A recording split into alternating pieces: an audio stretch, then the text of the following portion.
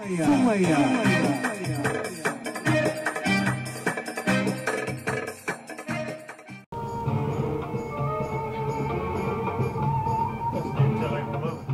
so I've literally just jumped out of the lift. My ears, they must have popped about 3 times going up that. 10 meters a second, and we've gone from ground floor up to, I think, 400 odd meters up. So we're probably about halfway up the Burj Khalifa. So the Burj Khalifa is 829 meters tall. So it is the tallest building in the world. And let's go out onto the observation deck and have a look what it looks like to be halfway up this building. Let's find an area where we can actually see. I think over here is a good vantage point. Wow, this is insanely high. All right, I'll flip the camera around. Insane. Look how deep that drops. It's like an ant's world down there. Amazing. Here's a sneak peek of the rest of the building. You can't even actually see the top from here.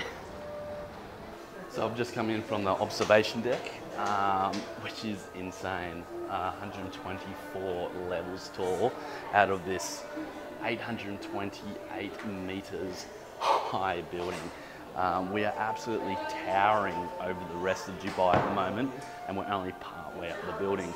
I don't think we can actually go up any higher than where we are right now, but the view is magical. You can actually see straight out here to where they're actually building the world, where they're actually putting landfill into the ocean and just building a map of the world, which is insane in itself as well. But to give you an idea of the construction of this, there was actually 14,000 people working on this day in, day out, sometimes even accomplishing a full level in 3 days, which is remarkable. To give you a picture of the size of this building, if you can picture the Big Ben, how tall that is, we'll multiply that by 7 and you're just reaching the top of the Burj Khalifa. It is mind-blowing. It's the Tower of Babel of Dubai, I guess. They're actually going to be naming this the Burj Dubai, and actually the night before the opening they changed its name to the Burj Khalifa, which is named after the Sheikh of United Arab Emirates. So I guess it's a bit of a tribute to him. He came in and helped them out in the financial crisis and bailed them out, so I guess it's a big thank you to him. But it is amazing how you can actually build a building this tall and it stays upright. I guess someone else is going to build a taller building in the future, but right at the moment, this is the tallest building in the entire world. And actually from the outside, it actually looks beautiful.